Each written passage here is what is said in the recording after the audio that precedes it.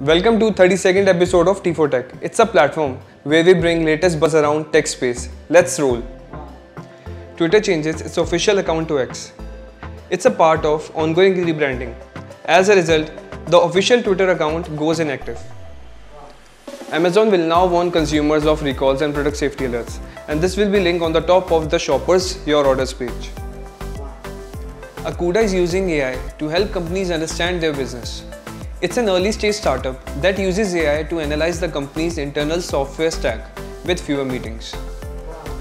Microsoft Bing Chat comes to Chrome and Safari in test for selective users. The expansion will make Microsoft's ChatGPT-like AI chatbot available to the broader set of users.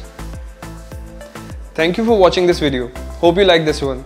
Don't forget to like, comment, share and follow our socials. Stay tuned for next video.